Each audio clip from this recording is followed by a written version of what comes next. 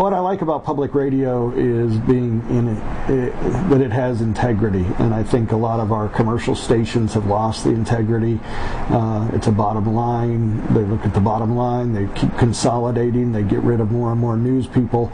In public radio, you still find the true commitment to journalism. There's what's called HD radio now, and we broadcast in digital, and those who have special receivers, which can run as low as around $100 now for a desktop radio, and even some car stereos are low priced. If you have the special HD radio, you can pick up extra channels that we might be broadcasting, and we hope to eventually be broadcasting 3 channels, including our main signal that people hear now.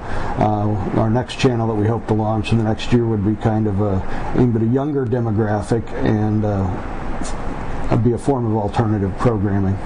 The real challenge is just that technology keeps changing and will be changing, and audience is going to continue to fragment. So it's making yourself relevant and trying to offer something that goes along with public radio's quality of providing programming people can't find elsewhere, but also still providing in-depth news and quality news and unvarnished news, and being a quality outlet for those types of things. So we just keep hoping to adapt to the technologies, but still sticking to those core principles.